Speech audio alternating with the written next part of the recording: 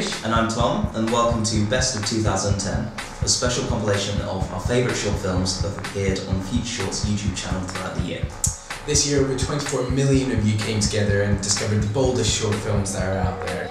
In 2010, short film has risen, with filmmakers finding new and innovative ways of inspiring audiences.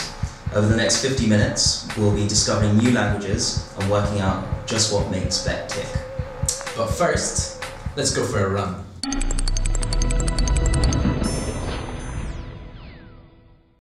Round the wood, Collier's Wood, past the farm, turn round, back here in 30 minutes.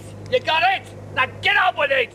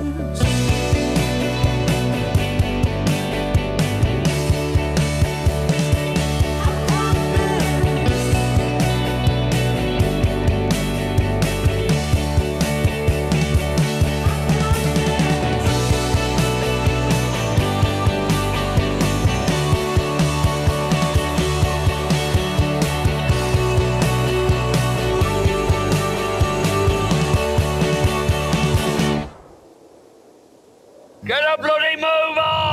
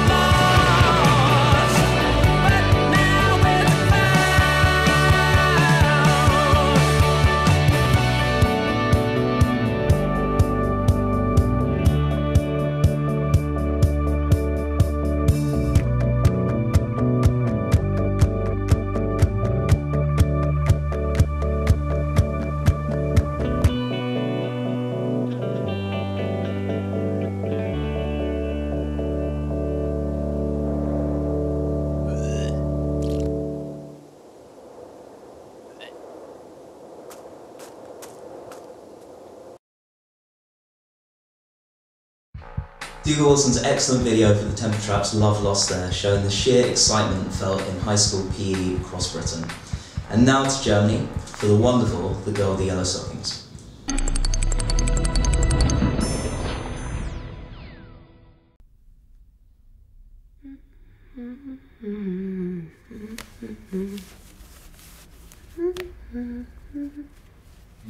einsam bist?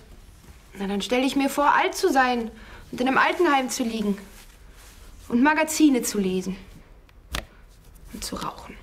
Viel zu rauchen.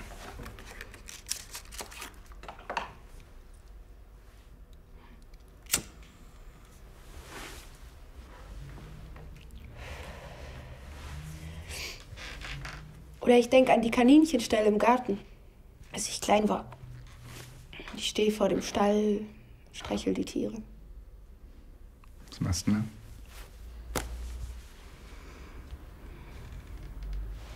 Ich hab Hunger. Früher habe ich mich immer gefragt, wie das ist. Als Studentin in einer fremden Stadt, hungrig und nur mit Büchern und Tabak. Ey. Mhm. Hallo.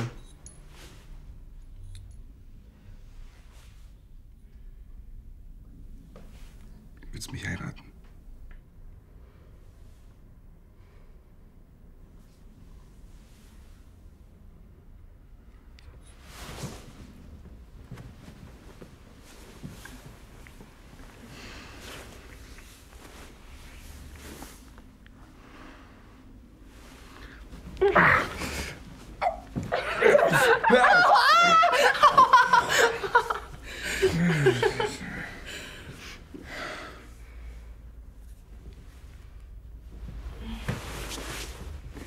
Also. Was denn?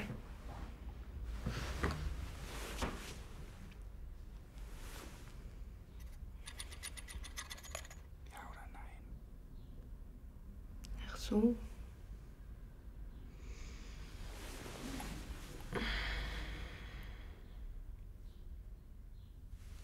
Nein.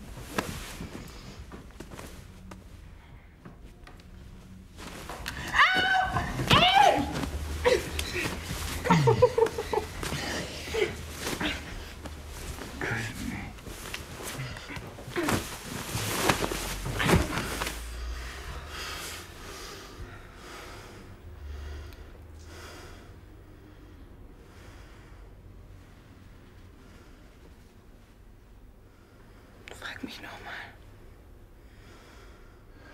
Willst du mich heiraten?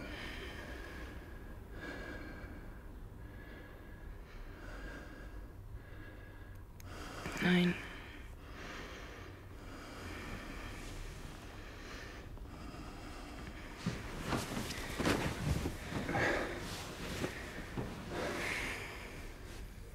Na, ich werde vielleicht hin und wieder mal an dich denken. Der Marco, denke ich, wenn ich dann im Altersheim liege. Der war doch eigentlich eine gute Partie. Der hätte bestimmt auch meiner Mutter gefallen.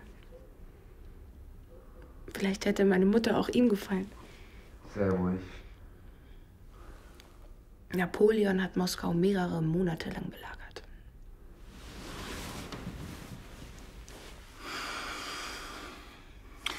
Ich gebe die Ringe morgen zurück. Okay. Frag mich noch mal. Was soll denn das?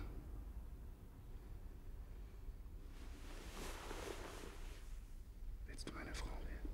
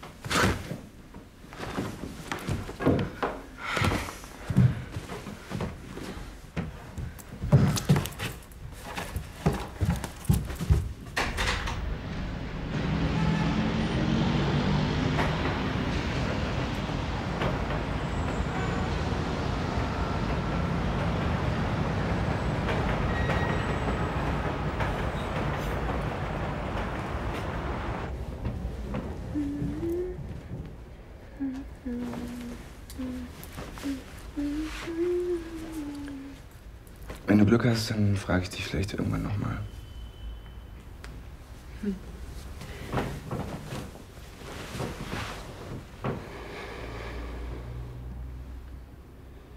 Vielleicht.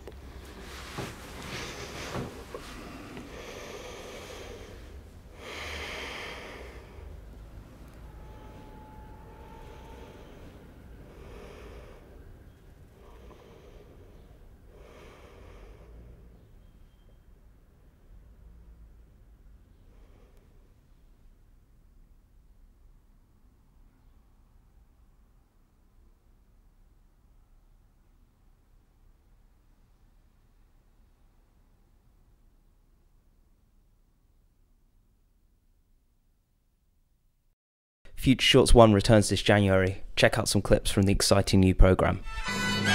我喝幸福饮品，我就最强最劲。我喝幸福饮品，我就最强最劲，我就最强最劲。我幸福饮品使您的孩子更强壮、更聪明，在激烈的竞争中更胜一筹。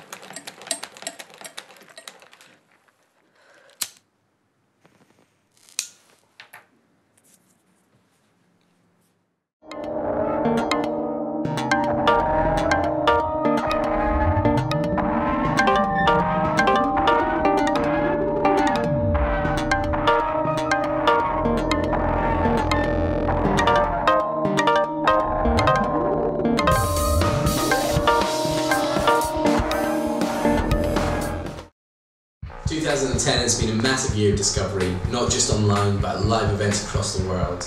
In November we launched Future Shorts 1, which is a next generation film festival that connects people everywhere in one live, monthly, simultaneous event. Everything we do at Future Shorts is fueled by community, filmmakers and audiences, and we want you to get involved. To find out more, go to www.futureshorts.com/1. Here in London, throughout the year, over 30,000 people were transported to new worlds by Secret Cinema. From post-war Berlin to Los Angeles 2012, Arabian deserts to deserted corridors and hospitals. This year we presented Wim Wenders' Wings of Desire, Ridley Scott's sci-fi epic Blade Runner, David Lean's Lawrence of Arabia, and lastly, the groundbreaking One Flew Over Cuckoo's Nest.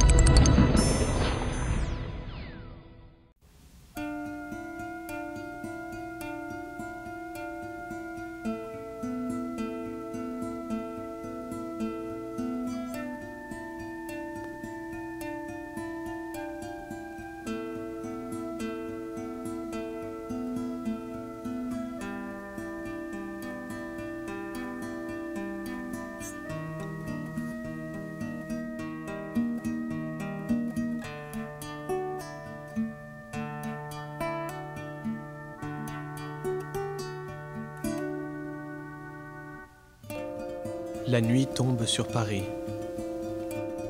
Notre histoire commence ici, après la fermeture d'un laboratoire où seul un homme travaille. Presque tous les soirs, le scientifique travaille tard. Il n'a pas de femme qui l'attend, ni d'amis avec qui il entretient une relation. Son seul ami est un terrier qu'il libéra du groupe de ses cobayes. Il la nomma Sylvie. Le scientifique étudie les structures moléculaires de la race canine.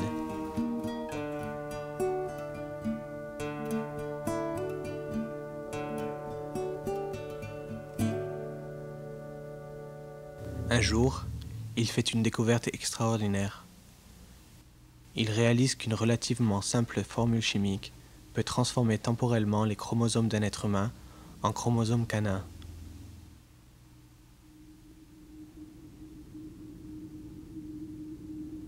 Le scientifique teste la formule sur lui-même. En l'espace de quelques minutes, il est transformé. Il erre dans la nuit, confus par la sensation de son nouveau corps. Il est désormais secoué par ses sens surdéveloppés. Les sons de la métropole l'enveloppent dans un cocon de clarté indéfinissable. Les odeurs des pavés de rue envahissent son museau. Une mosaïque de messages vifs se présente à quelques centimètres de son visage. Un camion qui passe attire son attention et il éprouve une envie forte d'y courir après. L'intensité du soudain sentiment l'accable. Il court sans arrêt, aboyant sans cesse. La course n'a pas de raison, elle est sans but. Même s'il pouvait dépasser le camion, que ferait-il ? De telles questions sont sans intérêt. La poursuite en elle-même est le but. Et dans cet instant de solitude, son obsession est totale. L'esprit et le corps chantent en unisson dans l'engagement particulier de cette chasse. Chaque objectif et croyance qu'il pouvait concevoir en 3 décennies de vie se révèle comme un vide, une parodie à laisser de côté et à oublier dans la passion du moment. Aussitôt que cela a commencé, le moment passa.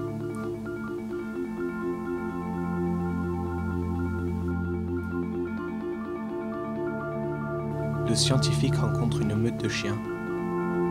Après des reniflements précaires, un chien l'attaque. Accablé par celui-ci, il se roule sur son dos en signe de soumission totale. La confrontation est finie. Le scientifique n'est pas blessé et il est accepté dans la meute. Après cela, s'ensuit une nuit folle en aventure et maintes activités. Il court et s'amuse, trousse des voitures et aboie. Il renverse des poubelles et se roule dans les ordures furibondes.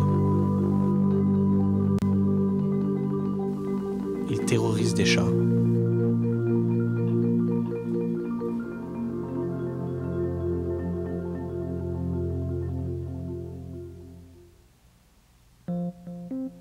L'heure d'avant l'aube, le scientifique quitte la meute pour retourner au laboratoire. Là, il consomme son amour avec son terrier Sylvie. Durant son sommeil, les chromosomes reprennent leur formation d'origine et le scientifique redevient Homo sapiens.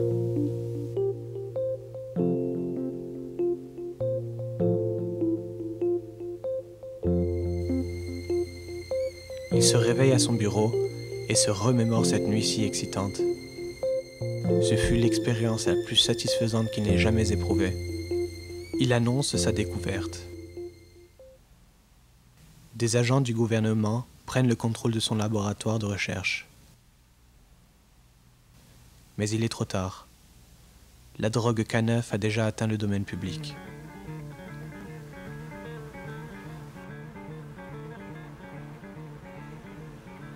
Un nouveau phénomène culturel se crée chez les habitués de cette drogue. les fanatiques de la K9 s'administrent le produit souvent avant le coucher du soleil.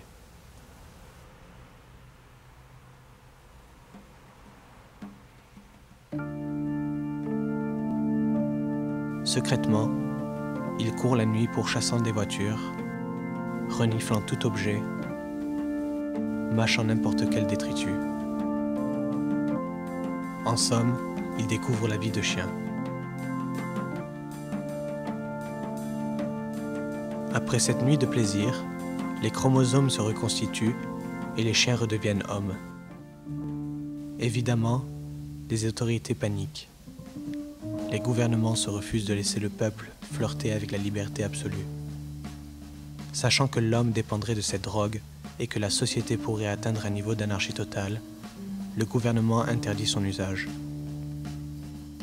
L'application de cette loi s'avère difficile. Personne ne peut distinguer un homme transformé d'un vrai chien. La police s'efforce à capturer des meutes entières, mais le lendemain matin prouve que ce ne sont que des chiens ordinaires.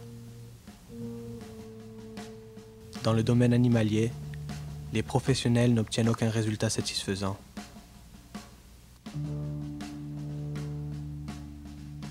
Ce n'est qu'occasionnellement que la fourrière découvre un homme-chien.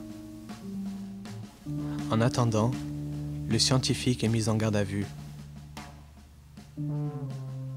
Des clandestins du K9 publient leur manifesto. Ils lancent ensuite un appel général afin d'obtenir la libération du père de leur mouvement. Le scientifique s'énerve de sa captivité. Il languit de retrouver sa meute pour redécouvrir la joie de sa première nuit. Il brûle de désir pour Sylvie. Les hommes, comme les chiens, se voient dispensés de toute contrainte sociale. Les couples mariés se redécouvrent une nouvelle passion mutuelle. Ceux qui n'ont jamais connu cette attraction s'abandonnent à leur désir. De plus, les hommes-chiens sont libres de s'accoupler avec de purs chiens. Les hommes sont ravis de cet épanouissement sexuel. Et le débat sur cette forme de bestialité ne peut être abordé.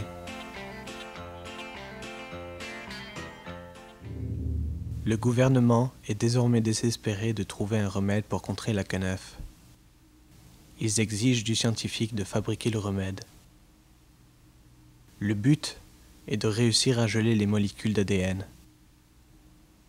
Ceux arrêtés pour l'usage de la drogue seraient traités afin de ne plus pouvoir se transformer en chien.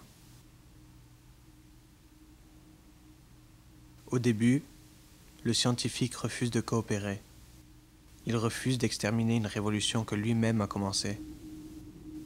Il est puni.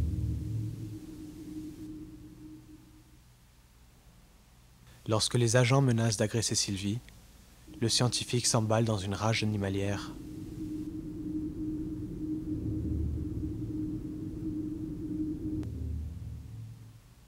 Le scientifique est apaisé par l'évasion de Sylvie, mais il est dévasté à l'idée de ne plus jamais la revoir.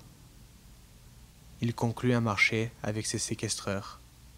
Il développera une formule qui empêchera les effets de la drogue. En échange, il exige sa liberté. Le compromis est accepté. Il se met au travail.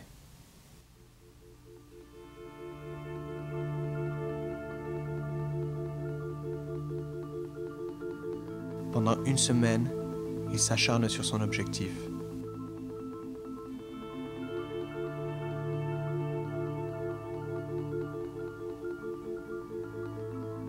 La nuit, il recherche Sylvie dans ses rêves.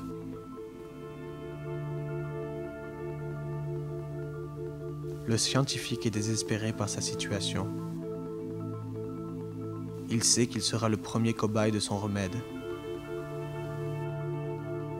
Ses chromosomes gelés, il restera homme jusqu'à la fin de sa vie.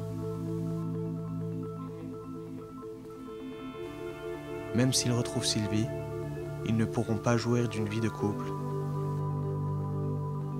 Advient alors le jour de la trouvaille. Il en informe les agents en leur expliquant qu'afin de tester le nouveau sérum et de prouver son efficacité, il doit avoir la permission de synthétiser une dose de K9. Les agents acceptent. Cette nuit-là, la formule du remède fait le tour du monde. Ce que les autorités ne réalisent pas, c'est qu'un remède qui a pour but de fixer une personne en forme humaine va rendre n'importe quelle forme permanente, même si c'est celle d'un chien. Durant les mois qui suivirent, des dizaines de milliers d'hommes choisissent de quitter à jamais leur peau d'être humain. Furieux d'avoir été bernés, les autorités envahissent le laboratoire afin de confronter le scientifique. Mais une fois de plus, ils arrivent trop tard. Il n'est plus là. La seule issue de sortie est une fenêtre, dont l'ouverture est trop petite pour un homme. Un avis de recherche est lancé, mais le scientifique n'est jamais retrouvé.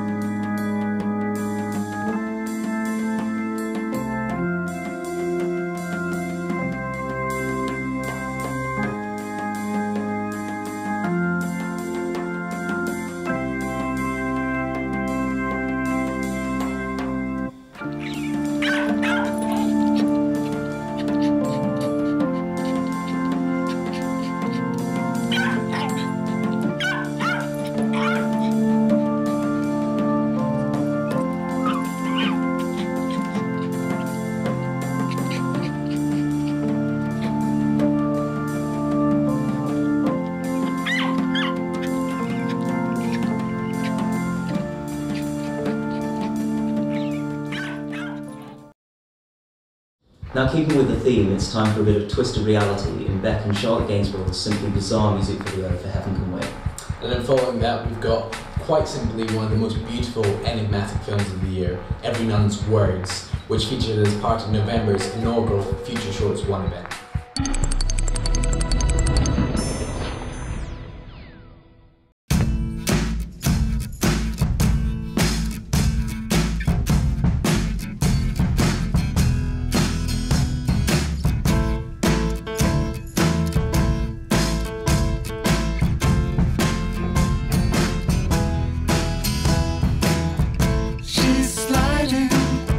She's sliding down to the dregs of the world.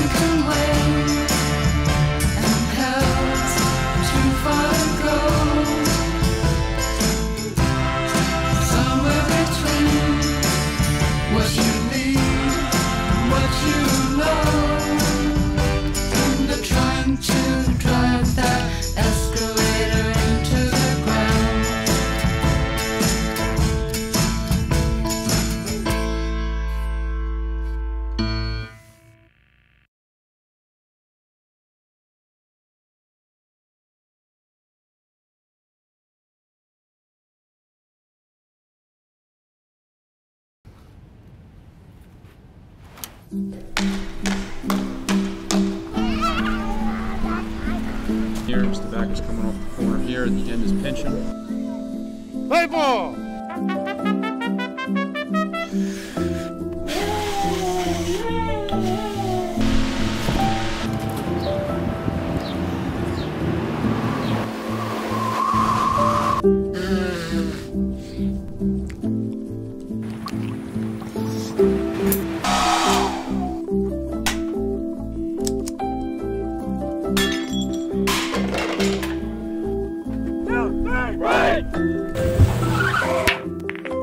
Break it up, man. I can't hear you.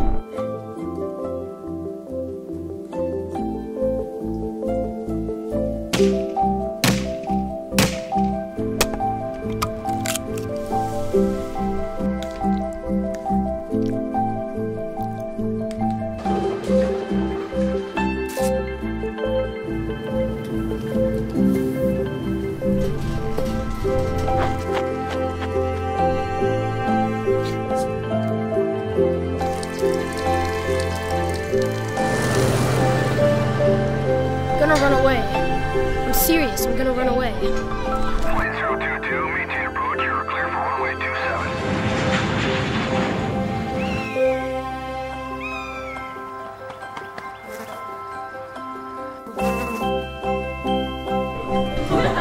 That is not gonna fly.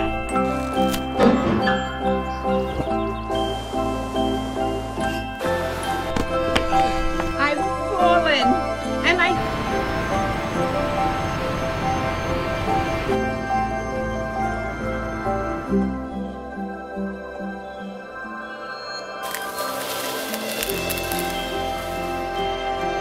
Light as a feather, come on. Light as a feather. Light.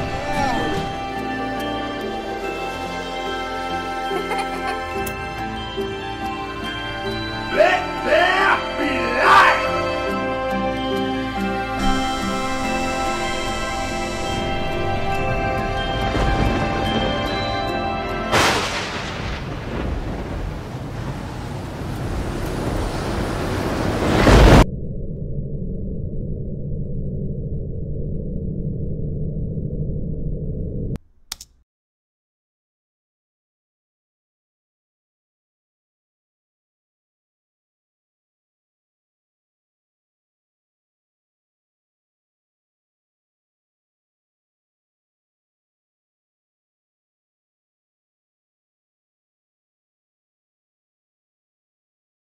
The bizarre Heaven Can Wait and magnificent words there.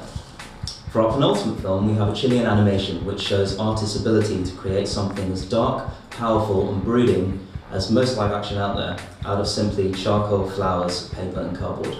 Throughout the year, Luis has notched up an impressive 136,000 views across the channel and has recently even been screened at the world famous Guggenheim Museum in Bilbao. Now hold on, things are about to get creepy.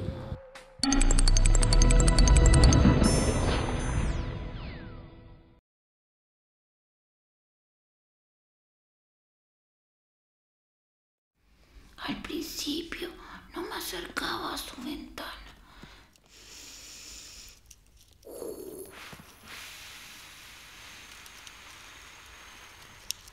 De lejos, porque me daba miedo que alguien escuchara o los perros.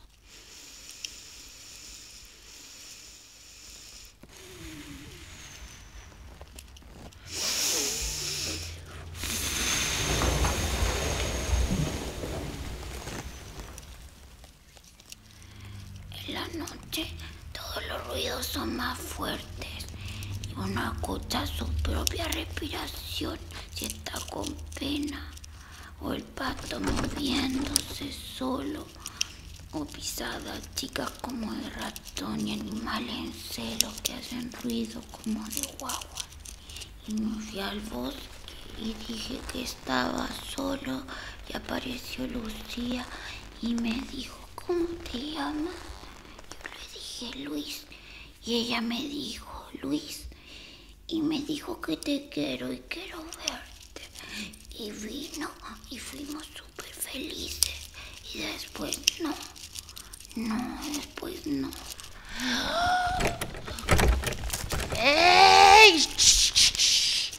Quise estar dentro de un traje de un animal protegido, mi cuerpo cubierto entero, incluyendo mis orejas, mi cara, todo. Unos ojos reales de animal muerto que de alguna manera eran transparentes. Podría moverlos con solo pensar que los quería mover. Así podría estar libre y moverme por el bosque sin miedo.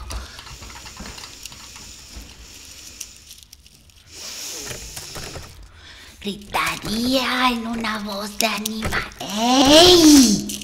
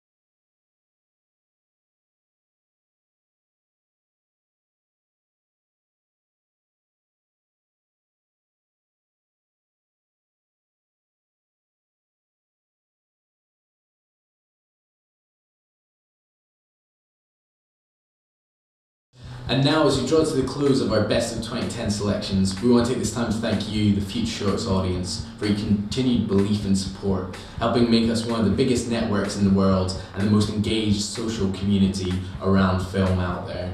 Next year, the adventure is going to be bigger, it's going to be more ambitious, more epic, and we hope you'll join us for the ride. In the meantime, here's Keith McCarthy's The Ganzfeld Procedure, featuring music from Florence and the Machine. From us, it's a Happy New Year, and prepare for the unexpected.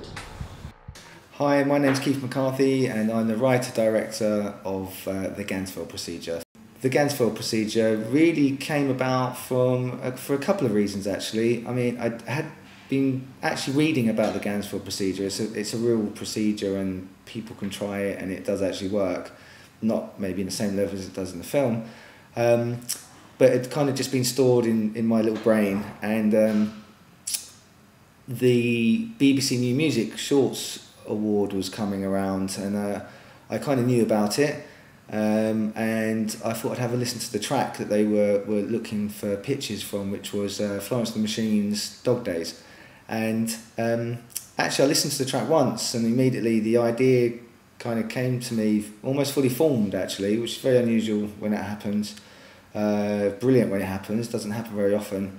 And I kind of wrote it out in about 10 minutes, and actually it was such a difficult idea to write. I actually made a mood film using loads of old footage that I found and found bits and pieces, and instead of pitching a script I pitched the mood film. I was happy with my film, I liked it, I believed in it, and I sent it everywhere, festivals around the world, to Future Shorts. Future Shorts liked it, and you know it's had 150,000 hits, and just try and harness the power of the internet and just get it out there, I think, and just send it, and if it's decent, I think, you know, I believe that there's a platform will kind of reveal itself for it to be seen.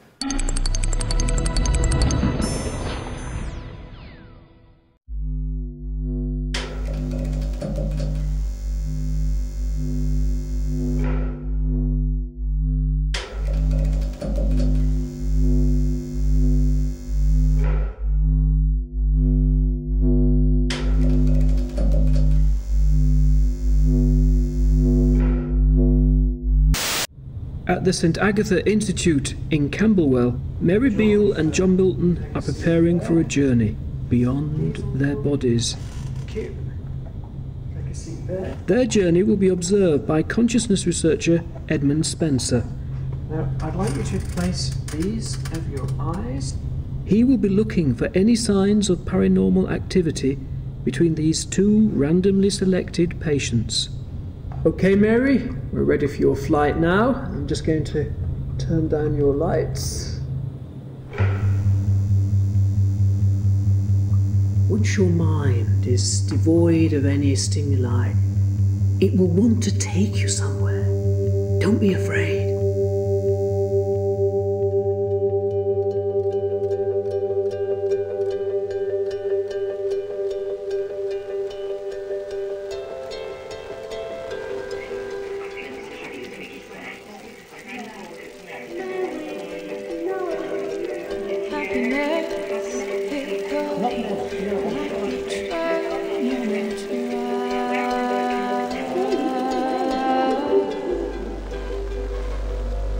All these bright colours, and we're getting lots of beta brain activity. And now Mary should be progressing into her out-of-body experience.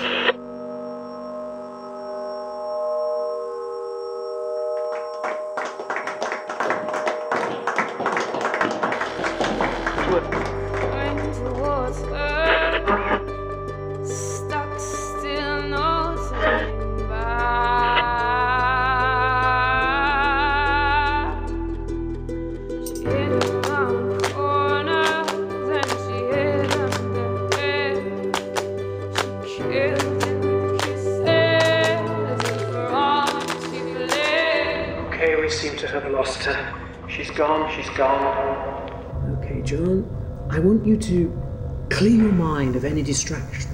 Concentrate on Mary's. Where is she? Can you see her? Get her back.